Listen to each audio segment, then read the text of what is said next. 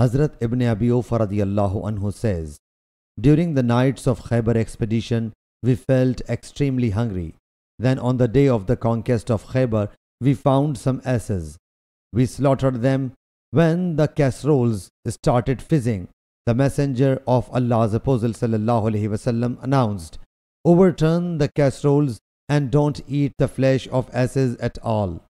Abdullah bin Abi Awfa radiyallahu anhu says, we started discussing perhaps the Prophet sallallahu alaihi wasallam has prohibited it because the royal fifth has not been paid out of them. He says that, but according to the other people's viewpoint, the flesh of an ass has categorically been prohibited. Shayban inquired Sayyid bin Jubair of it, and he said, it has categorically been prohibited. Sahih Bukhari, Hadith number 3155.